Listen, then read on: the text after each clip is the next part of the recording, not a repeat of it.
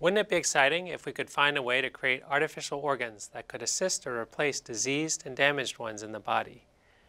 This would eliminate the long wait times for people who need organs. More than 118,000 people are currently awaiting an organ transplant, and approximately 22 people a day will die before they can receive the life-saving donation.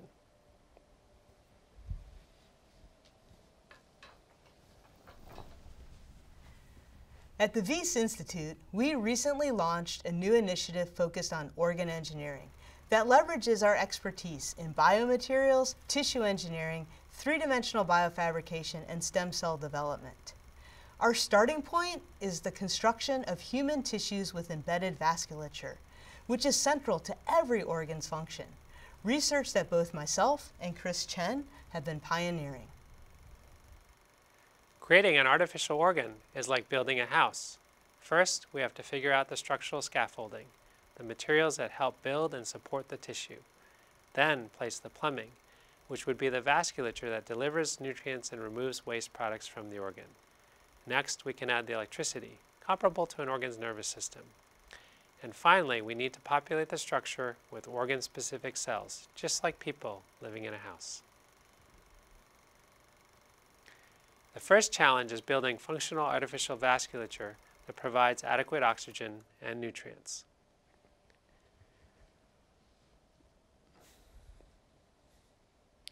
The architecture of the vascular tree is specialized for each organ, so we're working on understanding how different patterns of artificial vasculature impact tissue function.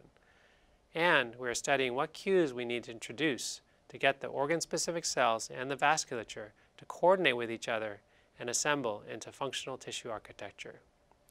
These advances will occur in tandem with the development of printing technologies needed to build organs to scale, which starts with organizing the vasculature, scaffolding, and cell types, which is an area that Jennifer Lewis has spearheaded.